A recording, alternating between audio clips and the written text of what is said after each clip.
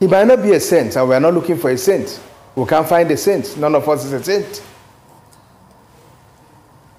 But I think he looks, sounds, and appears like someone we can give some trust to. And we see all what he has revealed to us in terms of how he intends to save costs in governance, what he has revealed to us in terms of how leadership in this country has been wasteful, and so on. He has told us about how governors will hire private jets to go to Abuja when they could have flown economy class. You hire a private jet, park it in Abuja for 3-4 days. You pay all the fees you are expected to pay there, and so on. At the end of the day, millions are spent in just mere days.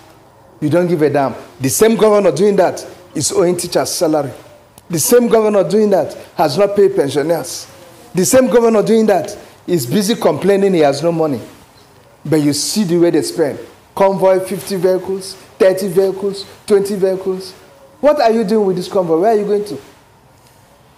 You are invited from your state to Abuja. You are going with 20 men. Were you not the only one invited? We are 20 people invited. Look, Nigeria is broke because of the wastages and leakages in governance.